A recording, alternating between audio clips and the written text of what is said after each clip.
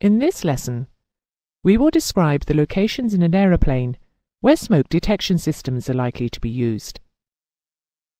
Then we will go on to describe the various smoke detection systems in use, including the types of warning they give and how they can be tested.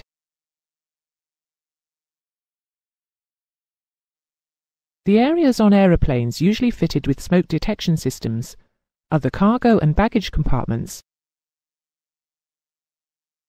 electrical equipment bays, and toilets.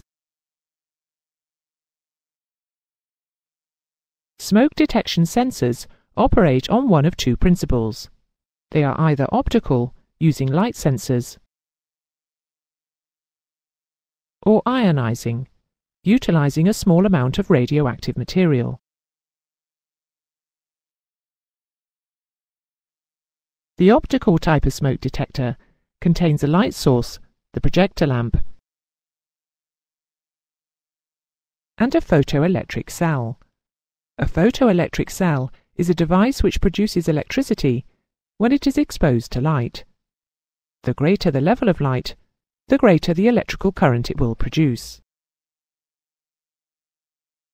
The photoelectric cell is sitting in darkness. It is shielded from the light source's output by an opaque barrier. Outside light is prevented from entering by the light-tight louvers, but air can flow freely through the unit.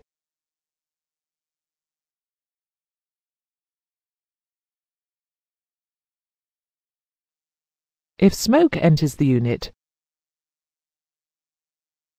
it will scatter the light.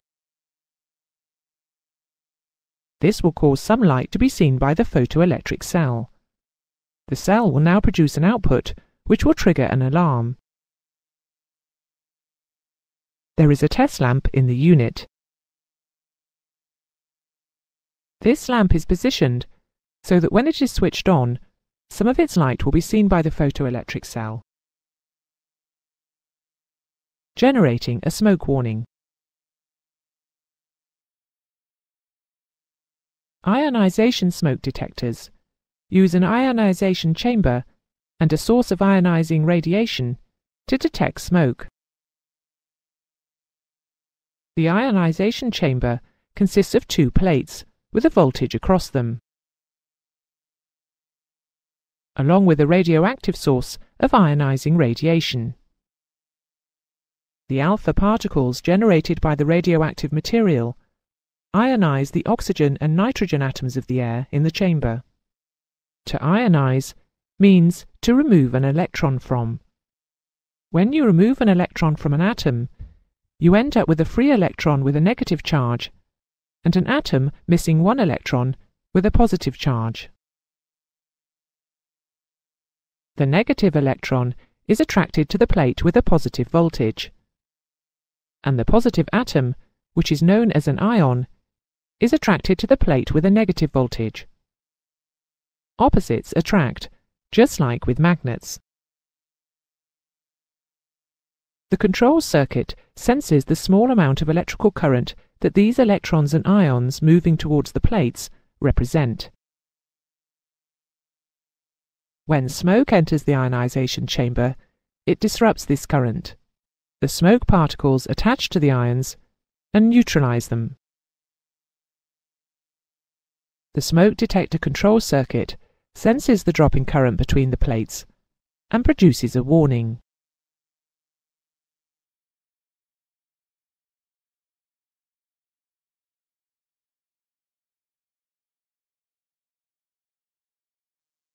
The two types of detector, optical and ionization, both have advantages and disadvantages. The optical detector is very good at detecting low-heat, smouldering types of fire with lots of visible smoke. However, it is not very efficient at detecting high-heat fires, where the smoke particles are much smaller. The ionization type of detector has the opposite properties. It is very slow to detect smouldering fires, but quickly detects the smoke produced by high heat fires. Smoke detectors of all types can give false alarms if they are exposed to dust or dirt, or even the fumes from certain types of fruit being carried in the cargo compartment. Durians being a prime example. Ionization smoke detectors are commonly found in domestic units and aircraft toilets. Most aircraft smoke detectors, with the exception of those used in toilets, are of the optical type.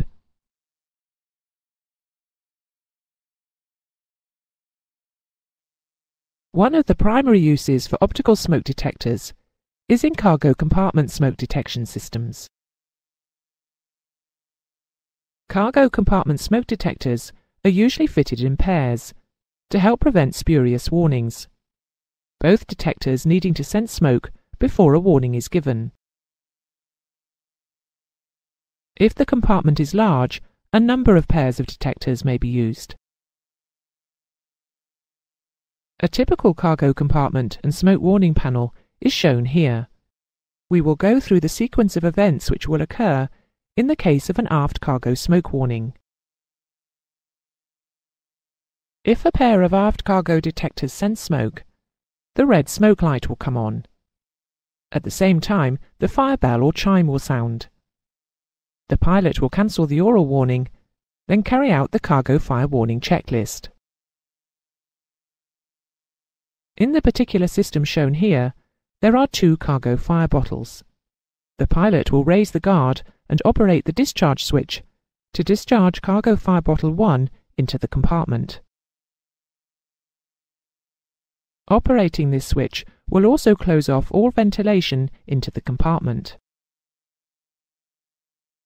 When the bottle discharges, the discharge light will illuminate. If, after a preset period of time, the fire has not gone out, the discharge agent 2 light will illuminate. This is the cue for the pilot to once again raise the guard and discharge the second fire bottle into the compartment.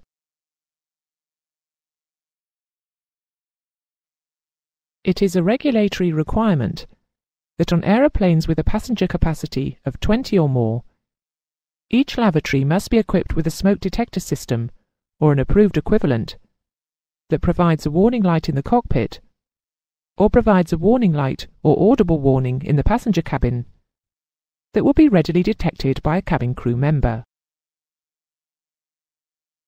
If smoke is detected in a lavatory, a warning light will come on outside the affected lavatory.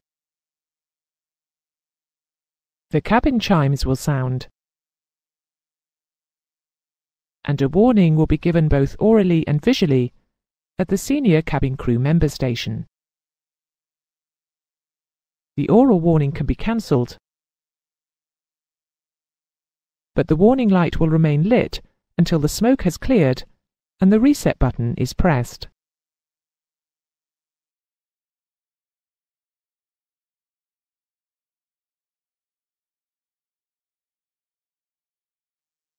That is the end of the lesson.